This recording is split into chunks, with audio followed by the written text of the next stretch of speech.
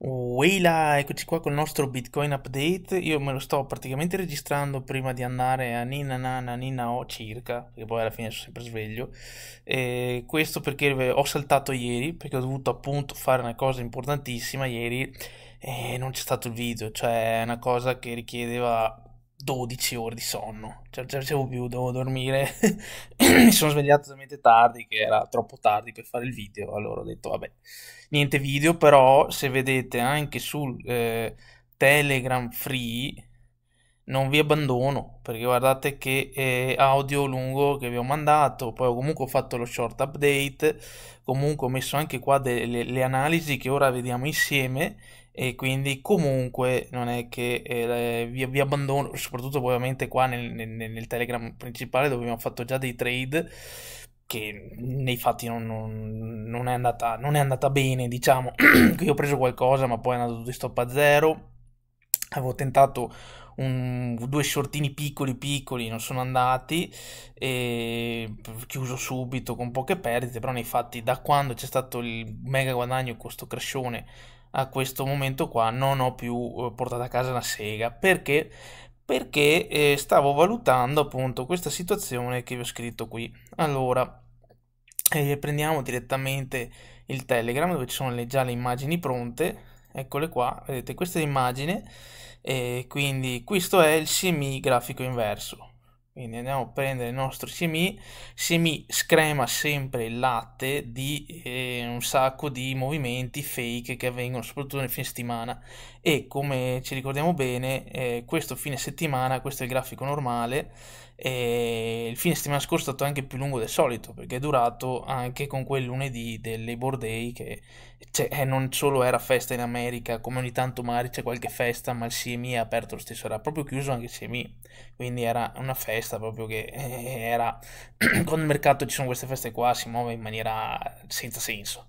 Sul CMI infatti si vede benissimo, vedete come c'è questa trend che non è mai stata rotta, quindi anche se qui è partito il settimanale e ha tentato di andare a fare un po' up, poi nei fatti il trend dal top del settimanale scorso precedente non è mai cambiato. Questo cosa significa? Che non c'è neanche stato un fake break e poi giù. Il fake break in questi casi di solito che cos'è? È proprio il top del settimanale inverso. Quindi questo settimanale inverso qui non c'è mai stato, tutti questi rimbalzi sono niente, solo dei giornalieri, infatti vedete com'è il trend line è intatta.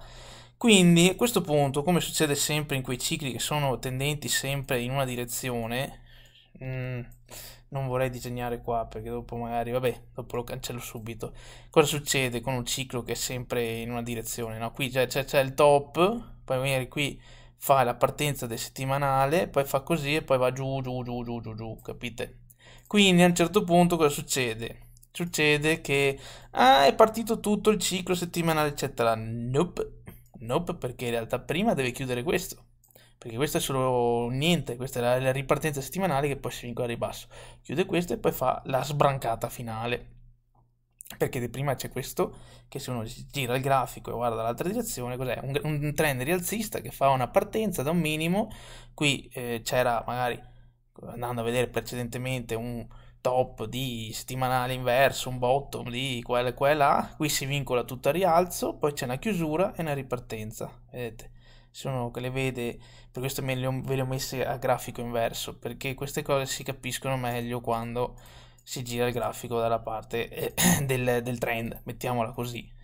Quindi adesso vediamo un trend ribassista e lo so, anche nel mio cervello ogni tanto non c'è chiarezza alle volte, però se io giro, vedete, il grafico così, diventa tutto più chiaro, nel senso che da qui c'è una partenza di un settimanale con questo top inverso e qui non c'è mai una chiusura, perché segue sempre questa trend e non c'è mai una chiusura di questa trend, una chiusura di questo settimanale. Quindi adesso noi abbiamo fatto già uno sciacquone, ma questo non sarà la vera ripartenza del settimanale. Ci sarà magari un rimbalzo forte per andare a chiudere questo movimento, così, e poi, e poi ce la prendiamo di nuovo fra i denti, boom, e qui probabilmente avverrà la vera chiusura di questo settimanale. Qui sul Telegram vabbè, ho anche mostrato il money flow, vediamo se si vede, perché ci aiuta come guida, perché vedete chiaramente anche nel money flow che qui, vabbè, qui siamo tutto negativo, aspetta che lo devo girare inverso per rendere l'idea della cosa, perché stiamo guardando il grafico inverso, vedete come da qui praticamente parte, qui diventa verde perché comunque qui è partito un settimanale che poi ha fatto schifo, quindi diventa verde per la ripartenza del settimanale, però dopo comunque va in scatafascio, tutto rosso, tutto rosso, tutto rosso. Per chiudere questa roba qua deve sparappresciare un po' di verde, cioè deve esserci un minimo di riaccumulazione che ritorna verde e poi però boom, di nuovo giù. Da qui non si vede questa cosa, ma si vede bene anche una cosa dal grafico spot che è ancora più evidente una cosettina. Aspetta che mi allineo con le tempistiche perché sul CMI devo cambiare un attimo il time frame perché non ci sono certi giorni, allora qui devo invece magari mettere un 10 minuti in più, ecco. E qui si nota anche una cosa in più, cioè che vedete qui c'era questo piattume qua del top del settimanale inverso precedente, ecco, che vedete questo era tutto un fine settimana, per far capire l'inutilità dei fine settimana alle volte, no, però vedete com'è questa questione, qui praticamente c'è il minimo del settimanale precedente, vedete quanto alto è questa punta.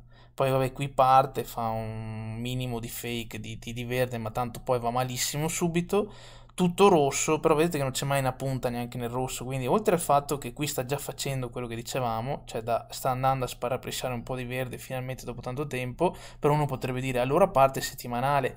No, perché comunque qui da questa partenza qua, vedete, questo è il top, questa partenza qua, questo settimanale non ha un top.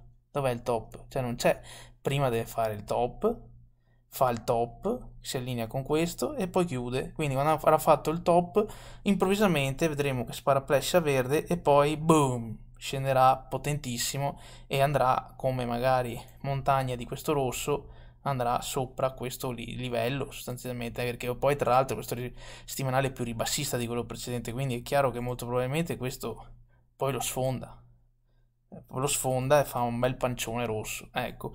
E come ho scritto nel secondo, facendo vedere appunto quello spot qua, come ho scritto nel Telegram, ho scritto poi, immaginando questi movimenti con il tempo, morale, aspetta, vediamo cosa ho scritto, eccetera,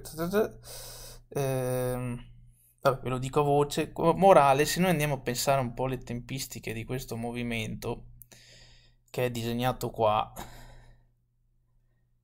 cioè è ancora disegnato, l'ho cancellato, vabbè, se noi immaginiamo un po' le tempistiche di questa situazione, no? Adesso andiamo a fare questa roba qui, ipotesi, non so, martedì facciamo il top, 10 settembre, crollo e andiamo a fare il bottom, ipotesi, 13 settembre, poi da qui deve partire il quarto settimanale, adesso magari ci giriamo così ci capiamo. Ecco, poi da qui cos'è che parte? Parte il quarto settimanale che magari già vincola un po' a ribasso questo trimestrale, magari fa un equal low, spizzica anche sotto, eccetera. Da qui guardate poi i disegni fatti già da tempo in memoria, se vedete i video da mesi ci sono questi disegni. Anche qui guardate, questo disegno da quanto tempo è che l'ho fatto? Questo disegno non lo so neanche io alle volte. Ecco, da qui poi partirà il quarto settimanale e avrà la ripresa. E guardate le tempistiche 18, 19, 20, 22, 23 settembre. Cos'è che succede in questa zona qui? Cos'è? Mi sembra 18, 19 c'è il taglio dei tassi. Quindi ci sarà magari la news, oh, tagliano addirittura di 50 punti, ipotesi, quindi guarda caso ci sarà una ripresa, poi si capisce che in realtà è un sell the news, lo sappiamo già, abbiamo detto tutte le motivazioni per il quale anche se tagliano un 25 o peggio, perché sembrerebbe meglio nel lungo periodo perché tagliano più veloce, ma vi ricordate cosa ho detto? Se tagliano il 50 vuol dire che loro sanno che l'economia sta andando peggio del previsto. Cioè, non è una cosa da nascondersi, c'è un Intel che ha licenziato 17.000 persone, un Disney che è in scatafascio come grafico, un Nike che non vende una sega, cioè, è chiara sta cosa, no? Quanto sarà forte sta recessione? è stasera, perché voi adesso vedete questo video da mattina, stasera farò un video più improntato su questa storia delle recessioni, con appunto i cicli, guarda caso, dei 32 anni che si allineano col centro e con la fine, con medio o gravi recessioni, guarda caso sempre in ordine, in ordine, e ecco, quello lo vediamo dopo. Però capite che allora qui magari ci sarà questo rimbalzo, aspetta, hanno tagliato, che bello, quindi adesso si va su, e poi arriva la scatagnata, guardate che roba che ho fatto, la sbrancata sui denti, quella, una sberla a 560 gradi, vabbè. Ecco, quindi volevo aggiornarvi su questa cosa qui, una cosa veloce, secondo me adesso magari non c'è neanche da allungare molto, perché vorrei vedere anche tutta la giornata. Infatti io, andando a vedere un attimo sui cicli più brevi, anche perché ho fatto tutti questi ragionamenti, al di là che è fine settimana, e sapete che il fine settimana ogni tanto non è che dia tutte queste indicazioni, però cosa è successo questo fine settimana? È successo che abbiamo fatto il minimo, questo rialzo continuo in cui appunto io qui avevo provato qualche sell e top, ma non è andato, ho chiuso subito. Ho fatto lo short qui e vedete, ha fatto una gambettina, ho portato a casa due briciole, però avendo messo poi lo stop loss praticamente qua sopra, che poi abbiamo chiuso manuale in realtà, quindi ho praticamente perso, ho preso niente, dai, mettiamola così, preso niente, ecco, non ho proprio perso, ho preso niente, perché vedete una gambina che non è andata da nessuna parte, quindi non ha fatto nuovi minimi, e questo fa pensare, quindi adesso abbiamo un giornaliero rialzista, come mai? E come mai sta anche andando a farne un altro, ma il trend è cambiato, quindi parte un nuovo settimanale, e purtroppo però il nuovo settimanale non ha i tempi e i modi. Secondo me il nuovo settimanale non ha i tempi e i modi, perché manca anche il top del settimanale inverso, e anche come tempistiche, se noi andiamo a vedere più qui, come invece che vedere le tempistiche di tempo puro, che con questi fine settimana non servono un cazzo, qui contiamo cioè vediamo un attimo le tempistiche, magari guardando il numero delle candele, no? C'erano circa 400, vedete questo settimana qua quante candele sono state? 413. Qui quanto siamo? 328. Può essere, ma è troppo presto, però manca anche questa storia qua. Quanto è durato quello scorso? Una vita, tra l'altro. Perché da qui a qui, guardate, 500 addirittura siamo arrivati. E qui quanto siamo? 430. Infatti potrebbe fare uno o due giornalieri up, che iniziano già adesso nel fine settimana, quindi quando magari aprirà il CMI siamo già qui, fa un pump, poi deve chiudere in efficienza, in realtà è già finito. Ecco, mettiamola così. Anche perché per fare un settimanale inverso bisogna rompere qualche swing, insomma. Quindi secondo me qua sopra, dove ho messo io il minimo, magari sporcando questo massimo qua, ecco, può arrivarci tranquillamente.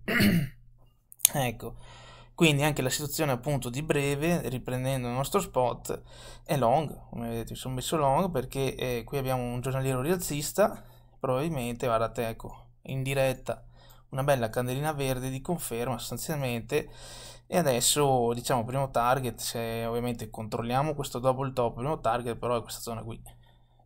Quindi direi che io ho già detto più o meno quello che devo dire. Se dopo vogliamo fare un video di settimana magari lo faccio più impegnato dopo su quello che volevo dire sulle recessioni unite al ciclo secolare e Bitcoin come si incastra in questa situazione. Andiamo a leggere un po' di domande, che ho visto ci sono tante domande. Allora, queste sono le domande che ci sono sull'ultimo short update, e qui c'è una domanda che voglio rispondere. Si è chiuso un bisettimanale. Eravamo qui, quindi non c'era nessun tipo di giornaliero rialzista.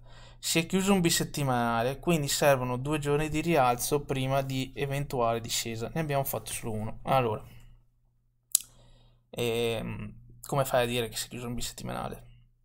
Cioè, nel senso, questo è il modo di fare ciclica che non va bene. Non va bene perché, siccome fa un minimo a punta, allora è chiuso il bisettimanale. Eh sì, ma tu devi avere la conferma. La conferma è un giornaliero rialzista e poi rompe rialzo, non che fa un top e ha chiuso. Cioè, non puoi saperlo. Puoi dire magari sì, può essere, ma non puoi saperlo. È sparare, è tirare a indovinare. Perché se c'è un grafico che va solo giù, per dire, va giù, ha chiuso il bisettimanale. No, non è vero. Ah, allora adesso non è vero. Ah, adesso e poi ha chiuso. Cioè, come fai a saperlo? Non lo sai. Stessa roba, va su, ha chiuso il bisettimanale inverso. No, non è vero. No, ha chiuso adesso. No, non è vero. Come fai a saperlo? Finché non ti fa una roba così, non lo sai. Puoi dire magari sì, magari vado a vedere, magari provo, magari ci può essere. Oh, quello è un modo di dirlo. Sì, può essere che abbia. Beh, adesso dobbiamo vedere le conferme. Ma dirlo ha chiuso? No, anche perché ho appena detto che molto probabilmente non è chiuso. Stiamo facendo un rimbalzo per andare a chiudere il settimanale inverso. Non è chiuso questo settimanale, secondo me. Quindi non è neanche vero che è chiuso. Però anche se stiamo facendo un rimbalzo. Detto questo, poi bisettimanale. Non so di che bisettimanale stai parlando, onestamente, perché non c'è nessun bisettimanale qua. Cioè, se noi andiamo a vedere il nostro caro adorato Simi, siamo al terzo settimanale. Non c'è bisettimanale, anche perché i movimenti bisettimanali non ci sono se siamo al terzo. Perché questo è un bisettimanale, 1, 2. E adesso, allora a quel punto deve fare un settimanale e poi un altro bisettimanale. Io so com'è che l'avete tirato fuori sto bisettimanale. Perché fate la ciclica sul grafico spot. E sul grafico spot poi a un certo punto in un mezzo settimanale, perché è mezzo settimanale, ci buttate là la chiusura di un settimanale, perché avete contato i giorni, ad esempio della domenica, roba del genere, che non contano un cazzo. Esempio, guardate che bello, vi faccio vedere subito. Esempio, uno dice, guarda, contiamo qua quello che è successo, ad esempio, aspetta, dov'è che era? Ecco qua, in questo top, guardate, quindi qui c'è un giornaliero, un altro giornaliero, quindi conto i giorni, bla bla bla, settimanale, andate a vedere il CMI e guardate com'era questo top invece, una punta e giù, cioè, capito? No, i giornalieri si possono anche fare nel fine settimana, ma non contano un cazzo con la ciclica, cioè, dei settimanali, zero. Perché adesso io lo so che uno dice qua, ma allora se io da qui a qui vado come tempo puro, passano 17 giorni, non può essere un settimanale. Allora se io prendo le candele giornaliere del grafico del CMI, quindi le candele del mercato vero, non di quello finto, guardate quante candele sono. Da questo top, che prima vi ho detto 17 giorni, no? A qui vedete siamo a oggi siamo a 17 giorni, quello che è, ma ne le fatte come candele, proprio candele, questa è l'ottava. Cioè, qui vedete il senso. Quindi bisettimanale sta minchia. Da questo top qui a questo top 11 candele, ma sono 17 giorni, ma non è che ce ne frega dei giorni se sono nel fine settimana, non ce ne frega un cazzo. Quindi non è, questo è solo un settimanale, non è un bisettimanale. Qui c'è una domanda lunghissima. Cerchiamo di farla, però vediamo. Allora, nel messaggio delle due, adesso bisogna andare a vedere il messaggio delle due, però vediamo un attimo di tirare fuori qualcosa. Bivio di trend rialzista e ribassista. In quel momento provo a ragionare per il ciclo 24 ore inverso. 24 ore, io lo chiamerei giornaliero. Comunque, vabbè, siamo alla fine del terzo ciclo a 3 ore. Vabbè, messaggio delle due. Proviamo ad andare a prendere il messaggio delle due. Anche perché io non ho gli orari diversi, quindi non lo so qual è esattamente il messaggio delle due. Buh. Buh, buh, buh. Vediamo un attimo, dai. Ehm, Siamo alla fine del terzo. Davanti c'è un altro ciclo a 3 ore prima di salire per andare con gli ultimi cicli a 3 ore e chiudere il top. Aspetta, vediamo cosa. Davanti c'è un altro ciclo a 3 ore prima di salire per riandare con gli ultimi cicli a 3 ore e chiudere. Invece per il ciclo indice verso i 2 circa. Devi fare delle domande più sintetiche. C'è troppo casino qua, non riesco a seguirti. Non riesco a seguirti. Fai una domanda specifica la prossima volta perché così è troppo difficile. Eh, un movimento rialzista, poi altra domanda, il ciclo indice a 3 ore. Vabbè, facciamo questa. Il ciclo indice a 3 ore che è partito alle 20 circa, a che ora si chiude? Perché 3 ore dovrebbe chiudersi verso le 23, ma lì c'è un minimo superiore rispetto a quello dell'una. Troppo confusione. Fammi una domanda un po' più specifica. Comunque, non è che i cicli a 3 ore o i giornalieri sono, capito, come l'orologio svizzero a QQ. Cioè, io li chiamo cicli a 3 ore. Poi chi invece fa i T meno fuoco meno qualcosa li chiamerebbe T meno 6. Ecco, li chiamerebbe T-6. Un ciclo a 3 ore generalmente dura 3 ore, ma non deve durare 3 ore, per forza, lo devi capire dai movimenti. Andiamo a vedere sui movimenti qua gli ultimi movimenti. Quindi qui abbiamo un top, quindi qui abbiamo 2 ore e mezza, 3 ore e 40, ci sta. No, questo poteva fregarti, in effetti, come ciclo. Per questo, com'è che succede?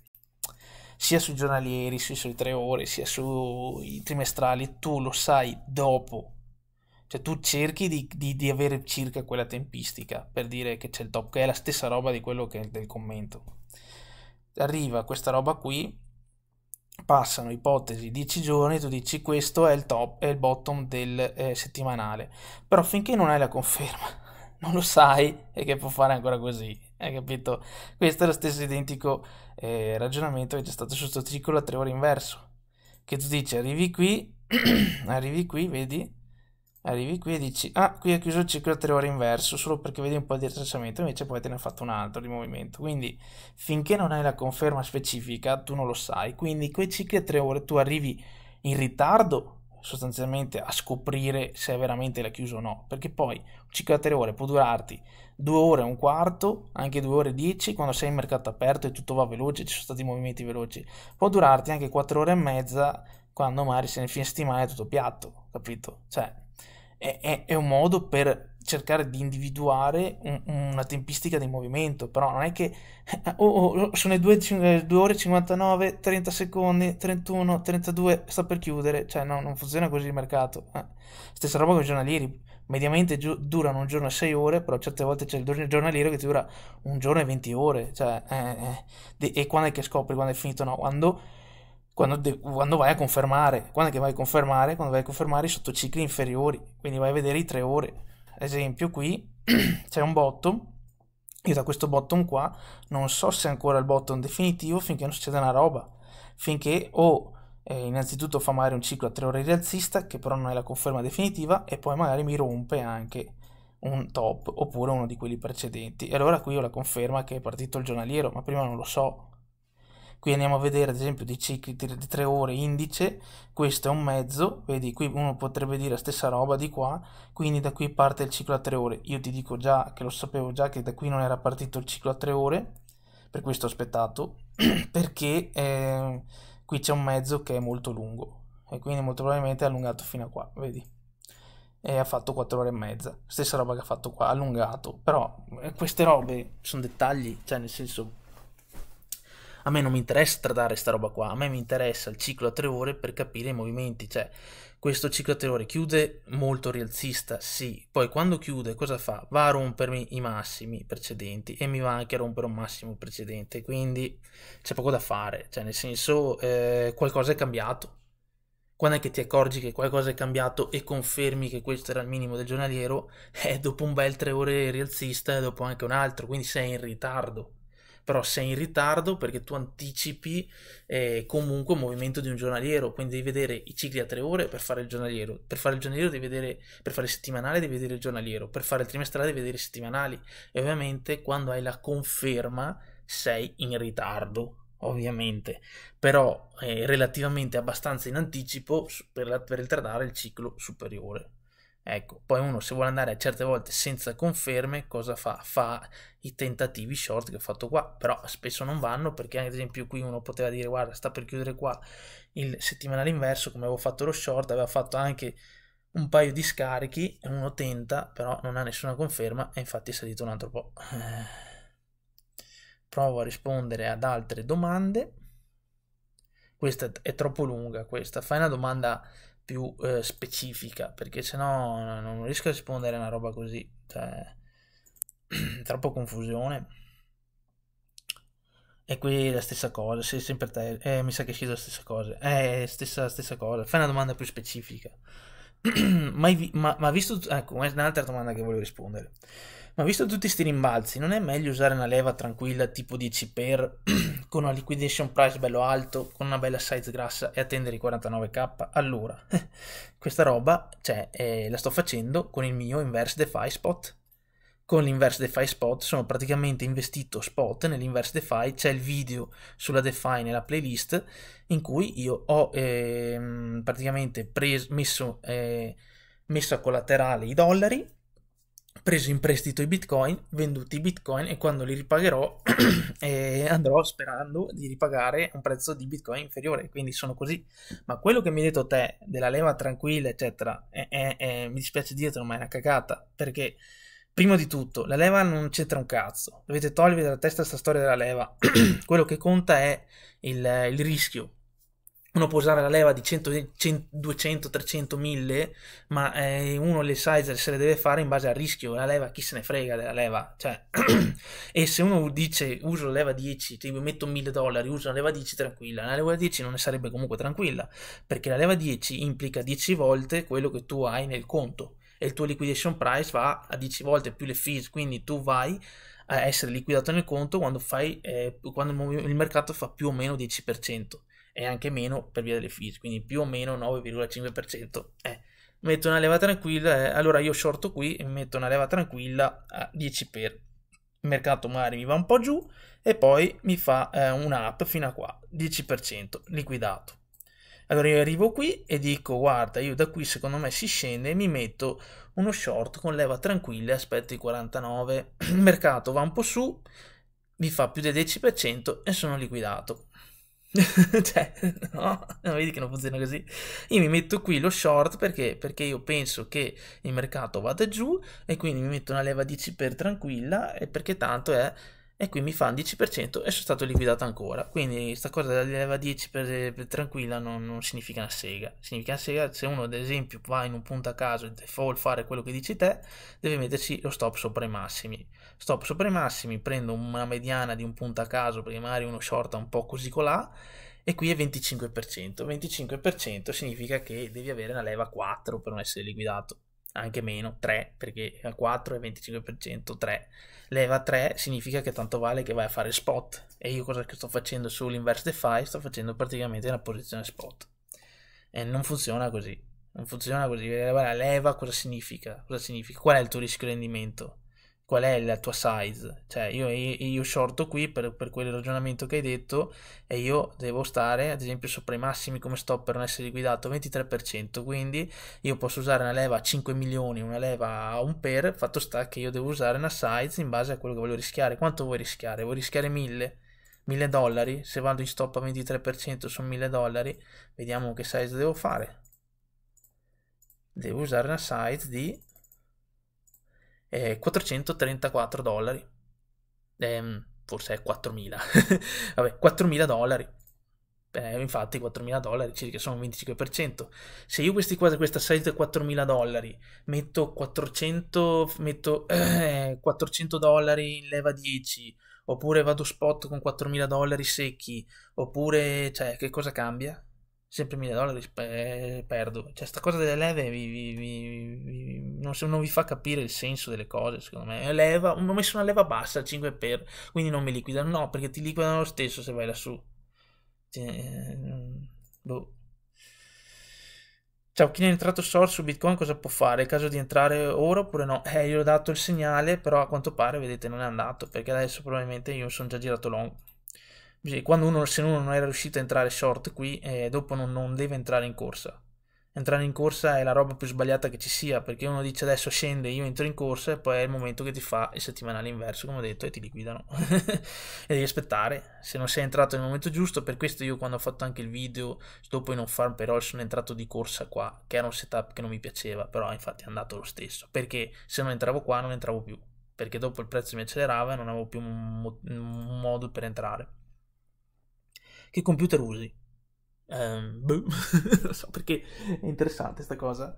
Non mi ricordo neanche il nome di questo computer.